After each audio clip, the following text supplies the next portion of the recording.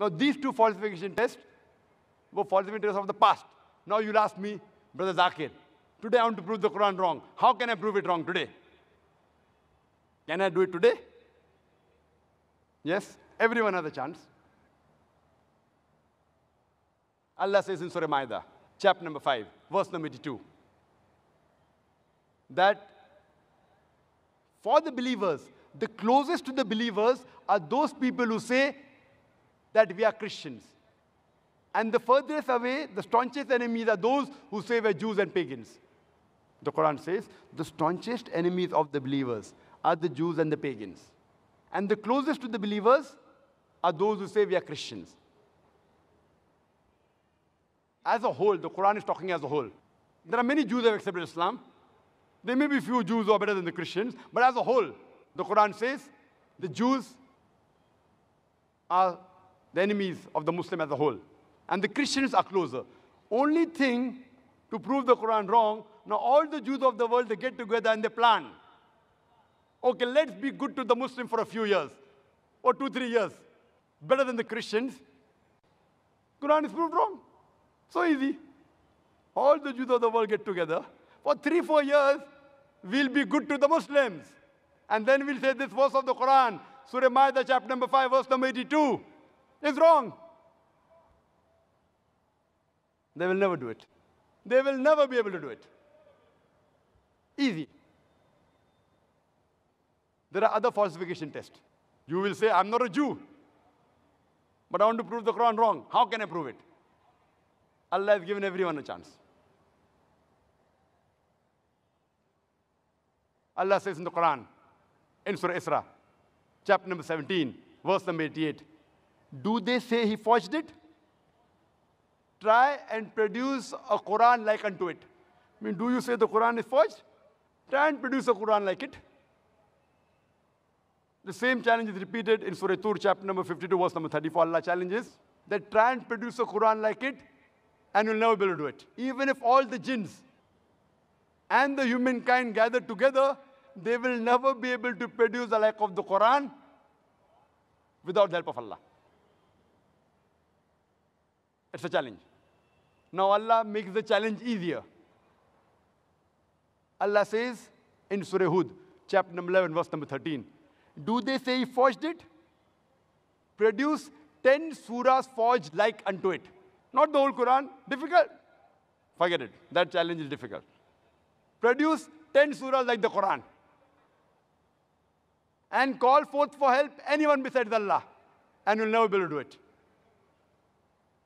Allah makes the challenge easier, much easier. In Surah Yunus, chapter number 10, verse number 38. Do they say he forged it? Produce one surah like it. One. Not the whole Quran, not 10 surah, one surah like it. And call forth for help anyone who you want besides Allah, and you'll not be able to do it. No response. Now Allah makes the test much easier. Allah says in Surah Baqarah, chapter number 2, verse number 23 and 24. Allah says, وَإِن كُنْتُمْ فِي رَيْبٍ مِّمَّا نَزَّلْنَا عَلَى عَبْدِنَا. And if you are in doubt, as what we have revealed to our servant from time to time, فَأْتُوا بِسُورَةٍ مِّن مِّثْلِهِ. Produce a surah somewhat similar to it. Mim misli. It's not misli. Mim misli means somewhat similar. Not exactly like the Quran.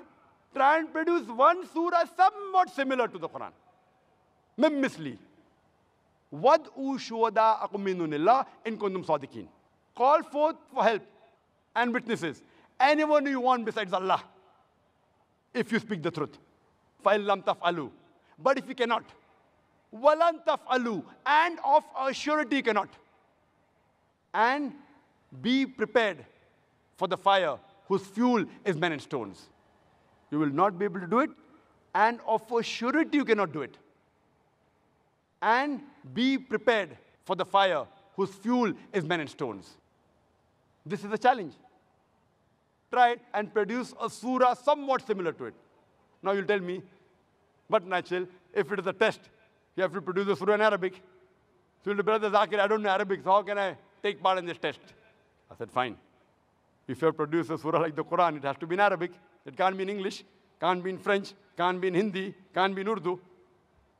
Many people tried, not that they didn't try. Many, hundreds of people tried, and they failed miserably. They were able to rhyme it, but went away from reality. Many people tried, and many are available in the books.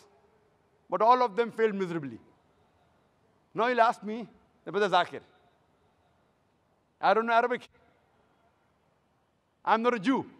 How can I try and prove the Quran wrong? There are many falsification tests. I'll give you one more, where anyone can take part. I started my talk by quoting a verse of the Quran from Surah Nisa, chapter number 4, verse number 82, which says, أَفَلَا يَتَدَبَّرُونَ الْقُرْآنَ وَلَوْ كَانَ مِنْ عِنْدِ غَيْرِ اللَّهِ لَوَجَدُوا فِيهِ اخْتِلَافًا كَثِيرًا. Do they not consider the Quran with care? Had it been from anyone besides Allah, anyone besides Almighty God, there would have been many contradictions.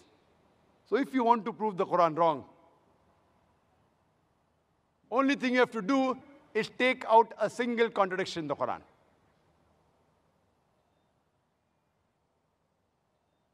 If anyone takes out a single contradiction in the Quran will be proved wrong. Not that people did not try. Many people tried. You go on the internet, you will find 1,000 contradictions. But all of them, either out of context, or mistranslation, or illogical. So this is called as a falsification test. So Quran shows us a way how to prove itself wrong. If you think it's not from God, you want to prove it wrong? Try it. Take out a single contradiction, the Quran will be proved wrong. This is called as the falsification test.